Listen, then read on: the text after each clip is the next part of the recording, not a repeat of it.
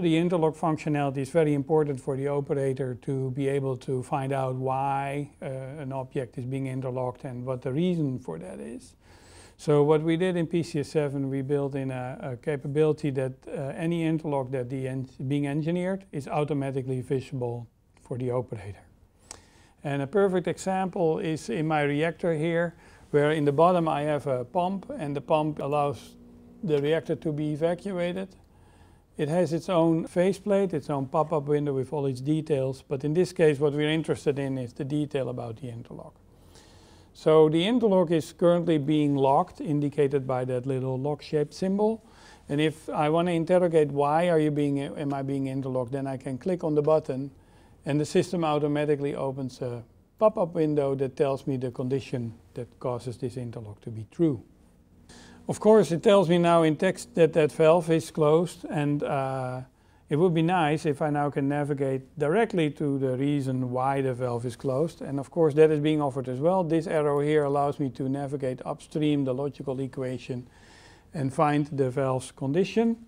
See, it's in manual. If I would now open the valve, then that would mean that my interlock condition is being overruled by the condition being good. And that is then immediately being shown as a green rectangle here, that condition is met. And then further down, of course, on my pump, the lock will open. So this is a perfect example of how a pump can be interlocked by a device. And with a few mouse clicks, I can find out which device, what is the condition it needs to be in. I can then evaluate, can I change the condition of this device?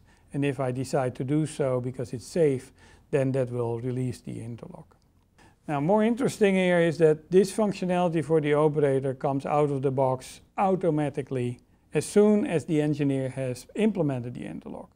Because these three objects, the valve, the motor and their interlock, are of course built in the engineering system. So within the context of the engineering system, I have my reactor and I have my transfer out, and within the transfer out I find objects for the respective valve and pump.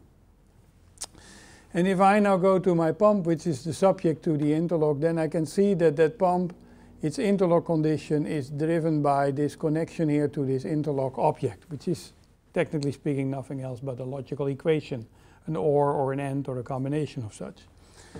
Laying down this object and connecting it with the valve has been the only thing the engineer had to do to make the interlock work and be presented to the operator in a comprehensive way. So with natural actions of programming or setting up the system, we create an environment in which the interlock is safely executed by the controller, presented to the operator, and provide different means to interrogate its status or interact with it.